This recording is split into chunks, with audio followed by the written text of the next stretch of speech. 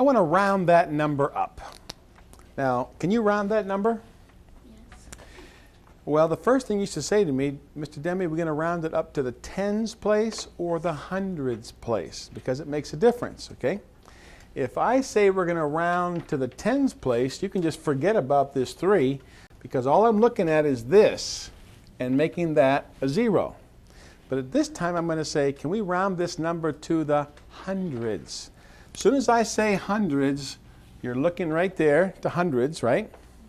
Now, what 2 hundreds are close to this one? If I cover this up, how much is that? 300. And what's 100 more than 300? 400. 400. Now, the key is, we don't want to look at the 3. Doesn't make any difference. If I say round to the hundreds, you only look over one place and to see what this is going to do to the number. Because when I round it, when I'm all done, these are both going to be zeros, right? Now, is this 8 going to make it go up or make it a 0? Up, right? So this is going to be rounded to 400. Let's try another one. 547. Rounded to the nearest hundred. Okay? So what's the closest hundred here? 500. 500. What's one more? Very good. 600.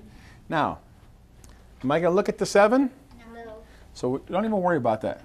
What you're going to look at is the one immediately to the right, the next place value that's smaller than the hundreds, tens. Is that 4 going to make it go up by 1? Down. Okay? So this one is 500. You get that? Okay, and why are we going to round stuff? So that we can estimate. And we're going to do that right now. Now, if you want to get your blocks, we're going to do a big problem now. We're going to do some hundreds. We're going to say 168 plus 235. Okay? So I'm going to build this one.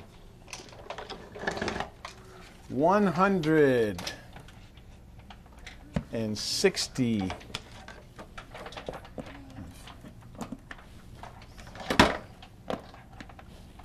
8, and here I'm going to have 200. I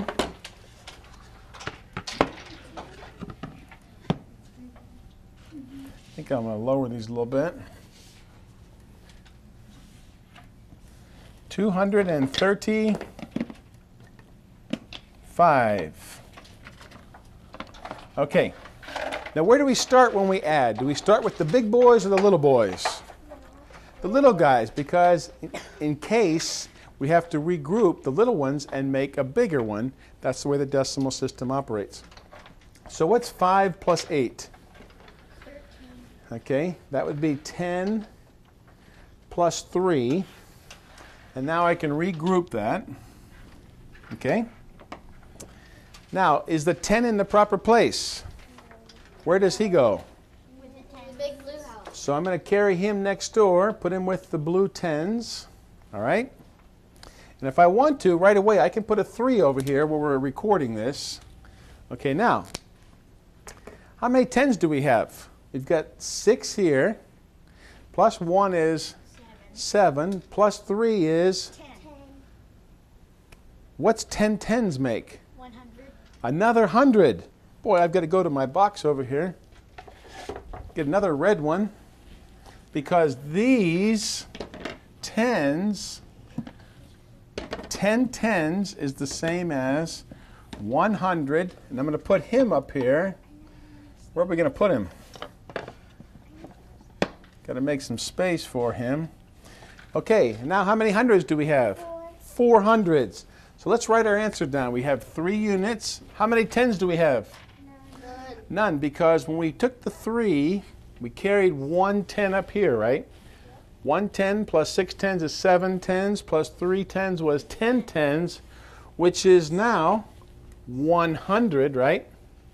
And what's 2 plus 1 plus 1? 400. 403. Whew. What do you think? Did that okay? I think that 2 plus 1 plus 1 is 2 plus 1 plus 1? Okay, here's what you're going to do, though. Just take two of them together. What's 1 plus 1? 2. Okay, now think of that 2 plus 2, 4. We're going to come to that later, column addition.